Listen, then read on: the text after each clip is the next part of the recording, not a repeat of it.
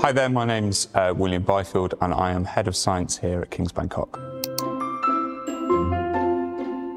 There will be a group of students who love biology or chemistry or physics, but some students, their interest isn't going to lie within science.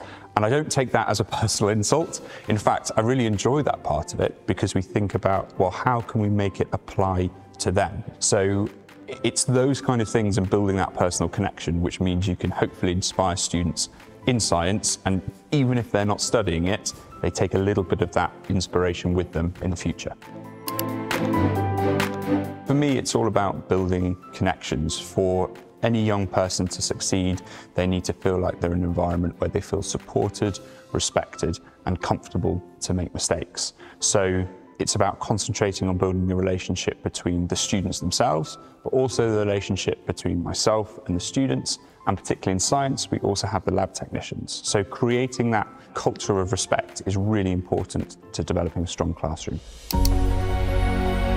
We want every student to be successful. Now, depending on the student, they might need different support or different strategies to help them to achieve that. And so what we have to do is solve that puzzle of why they're finding it challenging and what can we do to support them. So treating every single child as an individual, but making sure that each individual has success.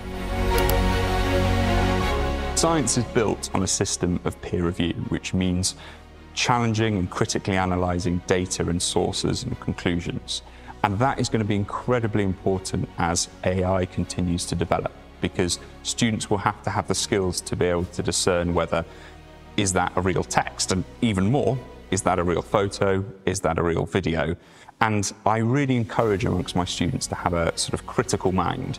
It's not about being cynical and not believing anything that doesn't fit within your current thought pattern, but it's having that ability to think, right, well, where is this from? Is this sort of a correct interpretation of what the data says?